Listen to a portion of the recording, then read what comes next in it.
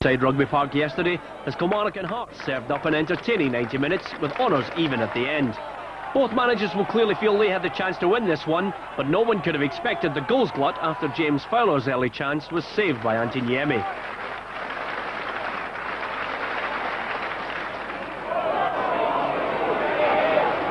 Five minutes before half-time, it was the visitors who took the lead through an unlikely source.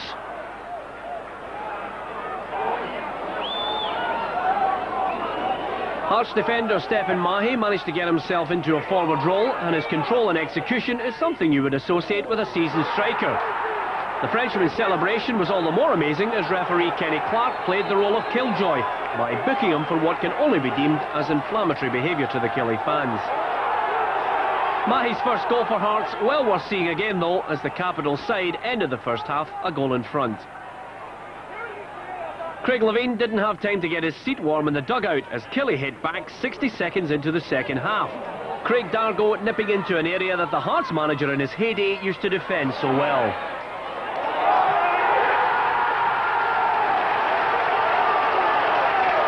The match finally balanced at 1-1, but the pendulum now about to swing in the home side's favour.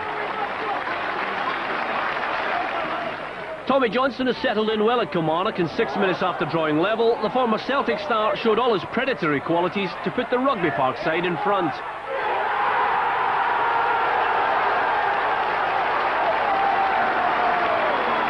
Quick thinking by Johnson in the box catches out the Hearts goalkeeper, and Kilmarnock have the lead. The game looked dead and buried for Hearts in the 66th minute when Steve Murray made it 3-1 to Killie. Did he cross it, or was it a brilliantly calculated chip into the roof of the net by the talented youngster?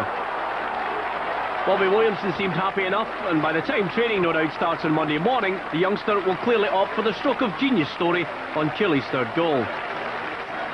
Well, now to the turning point in this game. Hearts needed a lifeline. Kenny Clark delivered it after a poor pass back put Gordon Marshall in trouble.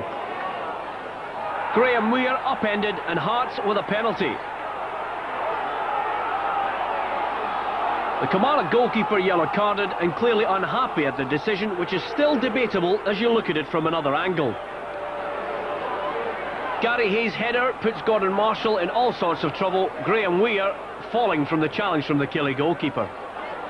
Leading by example, captain Stephen Presley set up a storming finish with a converted penalty.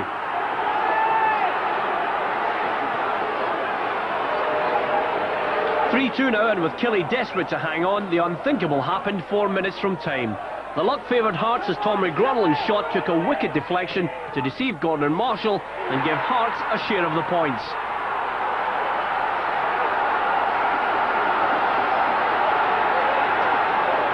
It's a sore goal to lose, and Craig Levein will easily be the happier manager of the two at the end of this tale. It ended all square, 3 apiece at Rugby.